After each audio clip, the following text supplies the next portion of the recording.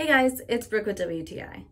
The weather is starting to take a turn for the worst where I am, and my skin has followed suit and is doing the same thing. Thankfully, I have this sheet mask from the Creme shop. This is the Hello Kitty Love You So Matcha mask. I like to use this mask whenever I feel like my skin needs a little extra care. I first wash and dry my face, and I love how easy this mask is to put on. There is plenty of space around my eyes and mouth, so I really like that. And my face is a little smaller, so I just fold the extra bits over and it still stays on so well. The mask does feel cooling, which I really love that feeling, and I leave it on for about 10 to 15 minutes while I'm just relaxing, having my coffee, watching TV.